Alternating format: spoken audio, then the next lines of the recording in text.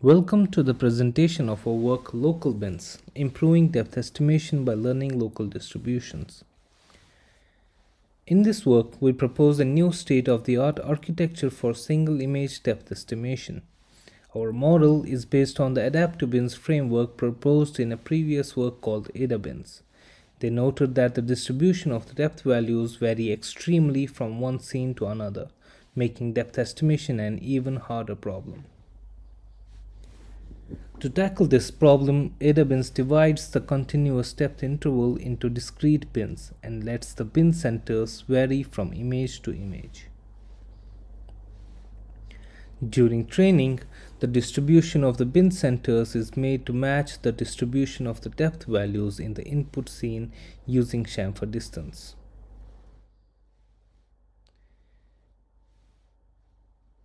AdaBins uses a combination of a convolutional unit and a small transformer.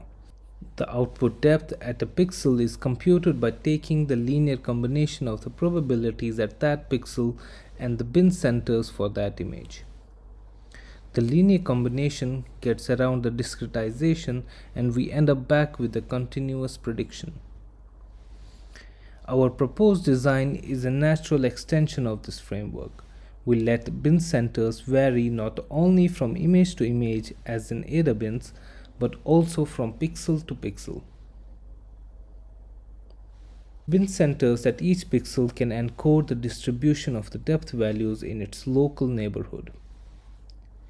Our architecture consists of a unit along with our proposed LocalBins module, composed of only 1x1 convolutional layers that predicts the bin centers at each pixel.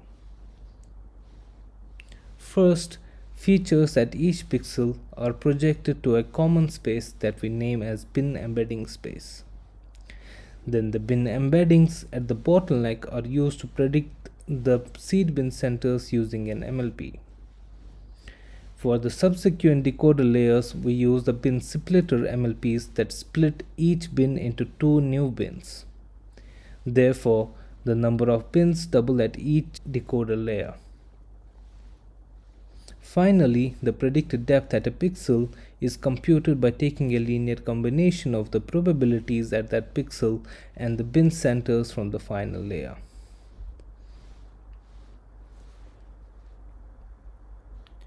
However, training such an architecture is not trivial.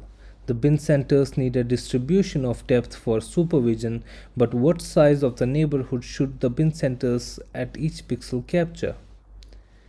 And even if we fix a size, computing chamfer loss at hundreds of thousands of pixels per image is not computationally feasible.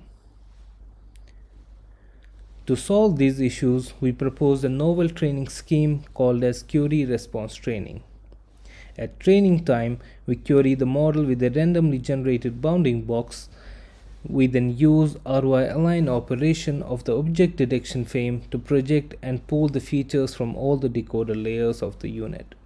The pulled features are then fed to the LocalBins module and the resulting bin centers are matched with the distribution of the depth values within that input bounding box. We now share some results.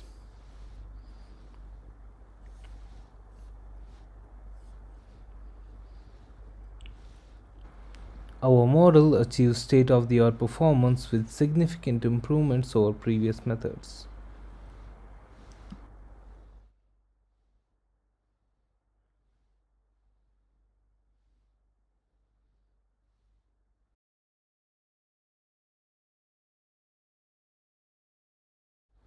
Thanks to the query response training, the model chooses to select the neighborhood size adaptively according to the context.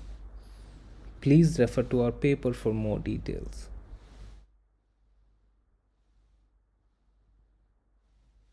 Thank you so much for your time.